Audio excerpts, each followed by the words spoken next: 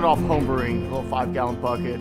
One day we're sitting around the table with my parents and we're having some of our homebrew that we've been making. We noticed that there was a trend towards craft beer all over the nation, and it really hadn't picked up yet here in the Houston area or in Texas. We decided, hey, let's try to open up a brewery. We started talking about it a little bit, poured a few more beers, the more we drank. The better of an idea starting a brewery became. Fast forward about 4 years, that homebrew is our Ridgeback Amber Ale, which is one of our top selling beers. It's actually named after our dog Haley, who's part Rhodesian Ridgeback. It's kind of gotten to her head a little bit, but we love her dearly.